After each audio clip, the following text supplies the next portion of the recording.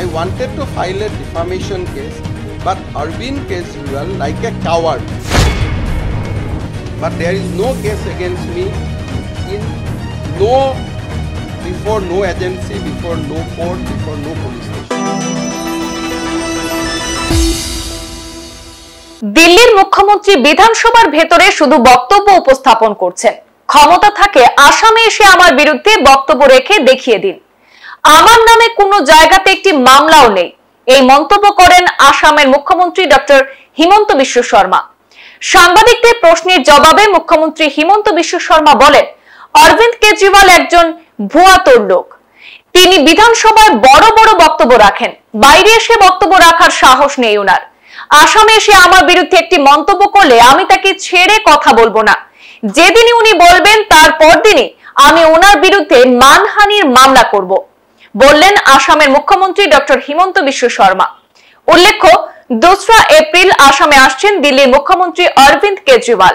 তার সফরের আগে আসামের মুখ্যমন্ত্রীর স্পষ্টীকরণ যথেষ্ট ইঙ্গিতবহুল।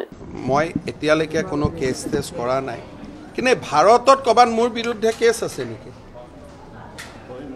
ক'ৰবাত গোটেই ভাৰতবৰ্ষত any FIR is against me. I wanted to file a defamation case, but Arvind Kejriwal, like a coward, he spoke inside assembly. So let him come to Assam on 2nd and say that there is a case against Himanta Biswa Sarma. I will sue him right away. But he spoke that within the assembly. I challenged them to show a single case against me. Where? Which case? Which case is there against me? So let Kejriwal come on 2nd, speak against me a single word that I am corrupt, and next day I am going to file defamation case. The same thing I have done against Monish Kejriwal. Kya naam hai? Whatever he is. So the things, you should not speak against somebody in Delhi Assembly where you know I am not there to defend. So what is the case against me?